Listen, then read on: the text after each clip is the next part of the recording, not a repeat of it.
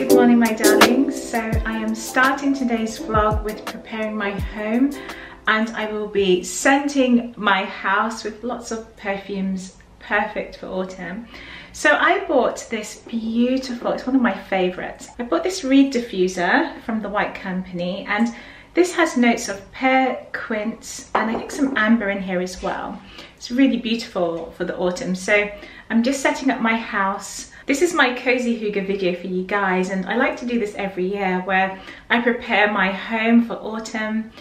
And it's something that I do, it's a bit of a tradition for me, and every year it's almost like doing spring cleaning but in reverse. And this is my hygge style cleaning and getting my house prepared for the autumn and for the winter as well, actually.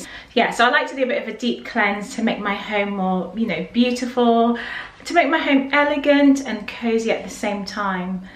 And I'm starting off with filling my house with perfumes that suit the time and the season. I've gone for this reed diffuser, which is my autumn reed diffuser, and I just love this scent. It actually just smells like perfume, and I just love the amber notes in here. Oops, so rattly.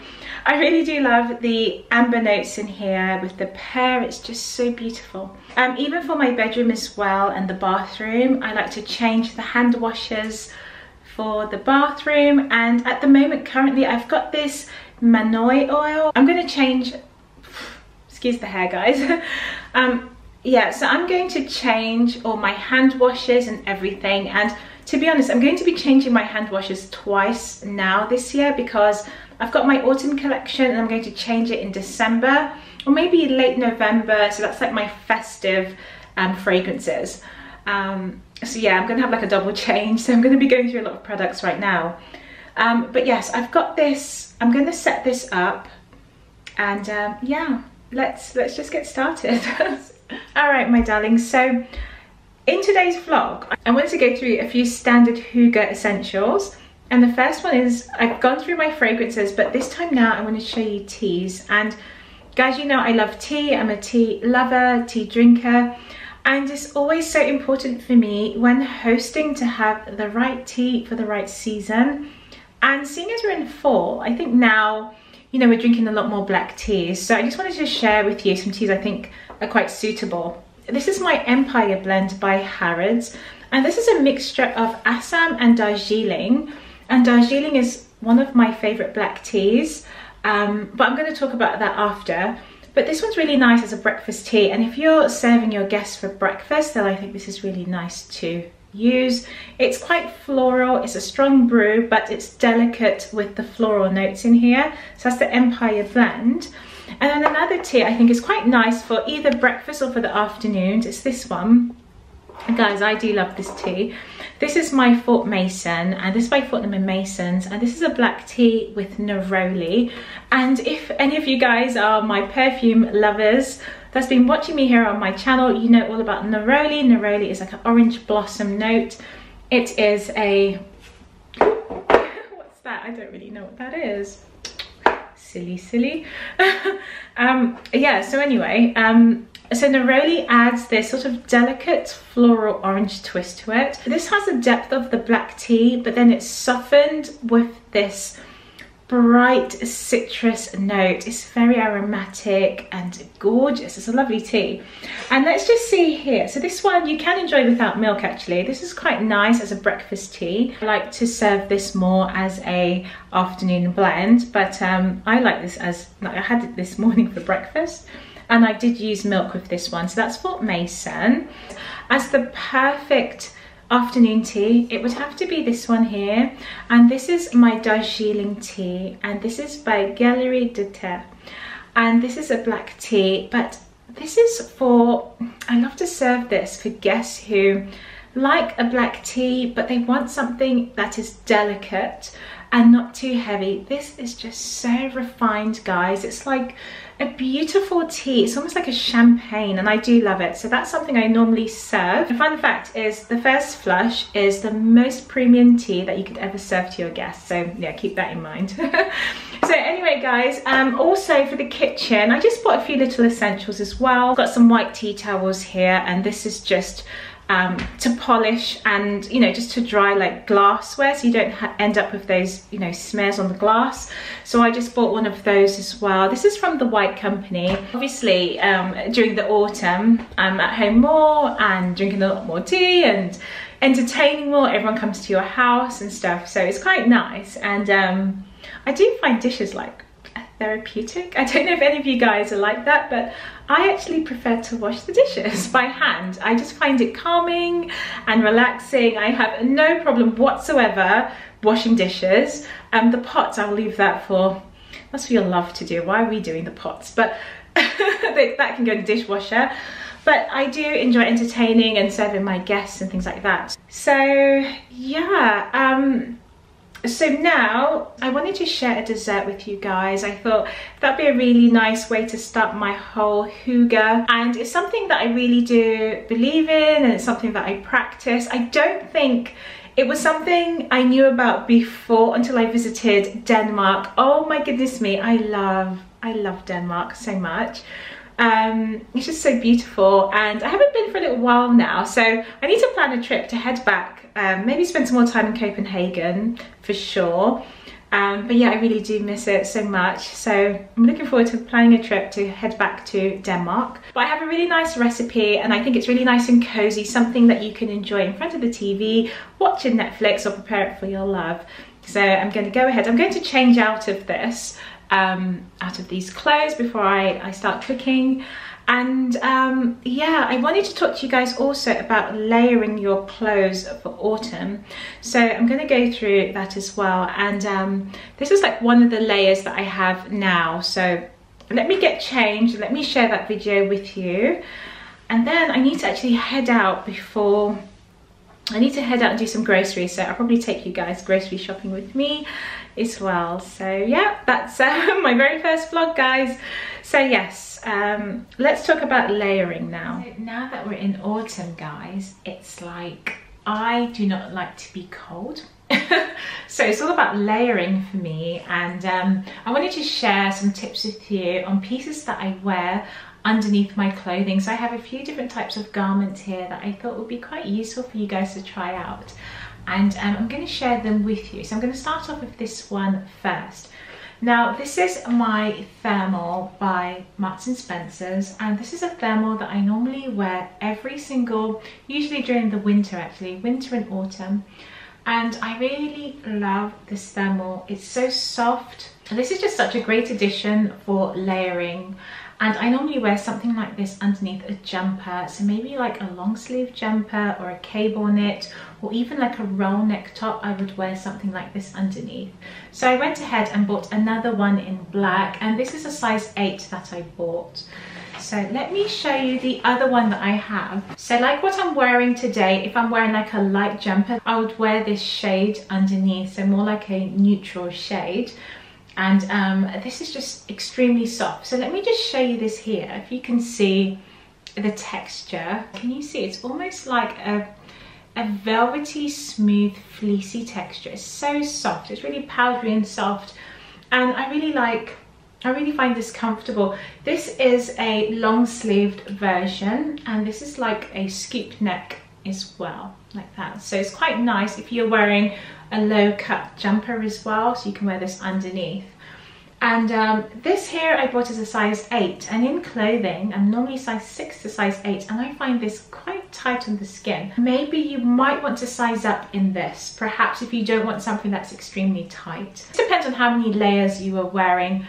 I am a sort of person, when it comes to clothing, I don't like anything that's too tight. I'm more of a flowy type of person. I like flowy dresses, flowy skirts. I love wearing skirts. The only thing that stops me from wearing a skirt is the fact that it's cold. And I live in a cold country, and so I tend not to wear skirts as much. But if I had a choice, I would wear skirts and dresses every day. So I like to layer up on these thermals to keep myself nice and warm. I really like this colour actually. It's like a toasted crumpet, I don't know. This colour is quite nice. And also, just to add a little bit of background information on my thermals here. So this is actually designed with Heat Gen Plus. It says it is brushed on the inside to keep you extra warm when the weather gets chilly. And like I showed you, it's like a super soft layer inside. And it's almost not velvety, but almost like a velvety, smooth, sort of fleecy material on the inside. And it's just really soft and stretchy. The next item I have is my cashmere vest. Now, cashmere is something I like to wear underneath clothing to keep me nice and warm. And this is by Intimissi. And this is like a long line vest. And it's so super soft, guys. It's really lovely. I like the colour as well. It's like an ivory, soft, neutral shade. And it's really nice. This is in a size small. I tend not to wear anything too thick. And my tip for you guys is to go lighter on your layers. That way it's buildable. In heavy clothing, I become so uncomfortable. And for me, I can't wear, this is going to sound ridiculous, or maybe not, because if you guys are like me, then just please let me know. But I feel like it's so hard for me to carry heavy layers. I find it very hard for me to carry thick, heavy, like layers of jumpers or jeans and things like that, and then a jacket and a scarf. I feel a bit claustrophobic, so I like things that's a bit flowy, elegant and feminine. So I like to pair lots of thin layers together to build up to that layer, and then this way you're trapping lots more air by every single layer, and that is really holding in and locking in that heat. Cashmere is great for doing so as well. Also, the neckline is quite deep as well. You can see it's sort of like a deep neckline. I tend to wear like more V-neck jumpers or like a low round neck. I'm a big fan of like a boat neck style. So then something like this would suit if I'm wearing something with a deeper neckline. The next layer I have for you here, this is my long sleeved cashmere. It just gives you an extra feminine boost, and I just really love that. So this one is trimmed with lace, and this is great if you're wearing like a roll neck top or like a thick cable knit top as well, with a high neckline. Then you can wear something like this because you're not going to see the lace. However, if you're going to layer this with something thin, then you might have the lace come through.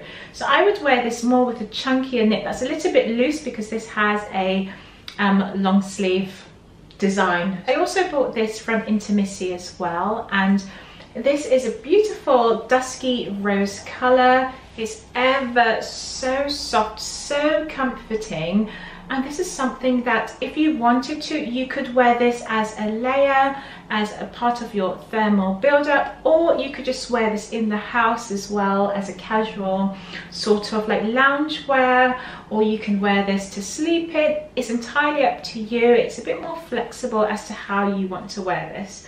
It's totally your choice. Usually for myself, I spend a lot of time in the countryside, and we spend a lot of time outside, and we might go to like a nearby pub and sit outdoors. And I just want to wear something that is cozy and warm. So I would wear something like this. And I just think the color is so beautiful. I love this color.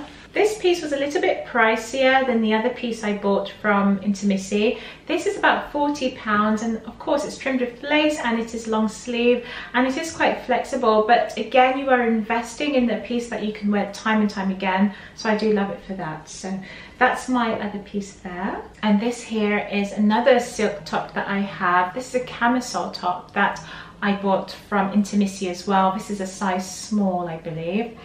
And this silk top is, I think I paid about £49 for this one. And this one I just like as an extra layer. So I'm going to add another layer over this before I head out. So that's one layer of silk. So the next item I have is a silk item here.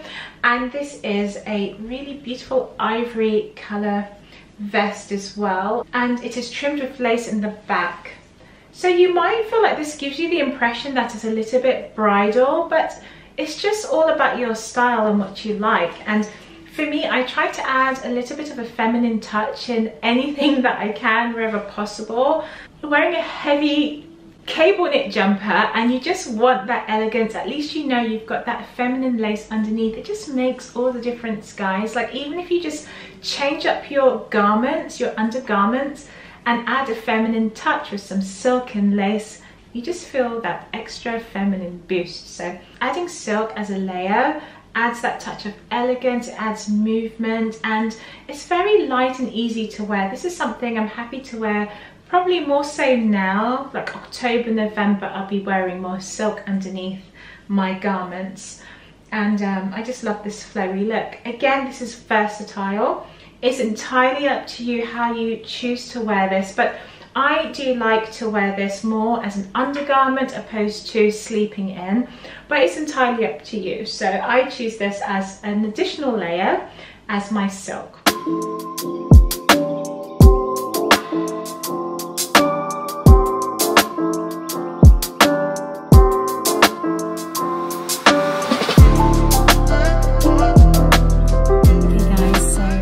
Heading out to the grocery store now, and as you can see, it is in the evening now. It's definitely quite late.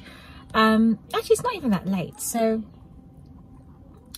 guys, this was not my plan. My plan was to head out grocery shopping so much earlier, but I just got so caught up with everything I was doing at home, and I just didn't want to stop. And I'm that sort of person, once I keep going, I can't really stop. I must finish. So yes, I'm just heading to the grocery store now to pick up a few bits, and then I'm going to head back home. So I think in tomorrow's vlog, I've got a recipe to share with you. So it's a nice cozy dish for the autumn. And yeah, so I'll take you guys shopping with me quickly. Can't believe how dark it is. I don't even think it's 7 o'clock as yet. So yes, let me take you with me. So my darlings, I have a really nice dish that I'd like to share with you guys for the autumn. And I think you're going to like this one. It's just absolutely perfect for a cozy night in. So I'm going to pick up all the groceries that I need, and yeah, I'm going to share it with you guys very soon. So let's go shopping.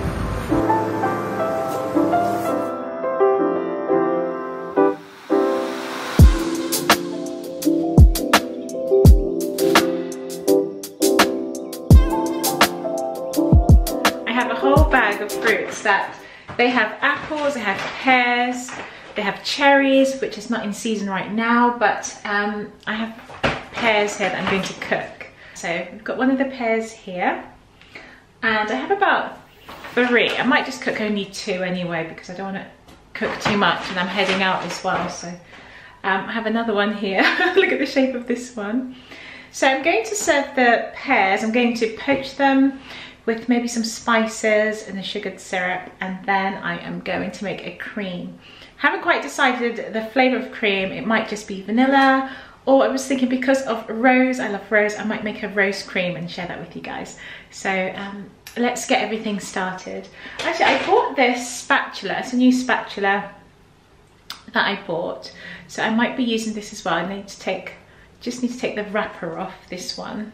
But I've got a few from this collection. The only thing is the colours. I've got them in red, which I just want a neutral colour. They do have these in grey, I believe. But I haven't seen, they don't have the full range in grey, so I hope they release some new spatulas anyway. So let me make this dessert for you guys. I'm going to peel these pears now and wash them, get them ready.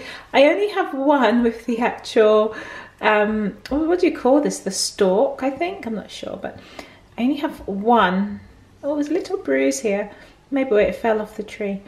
So yes, I only have one on that side, and then this one doesn't have, but it's quite nice for presentation, but it's okay, it's fine. So I'm going to prepare those now.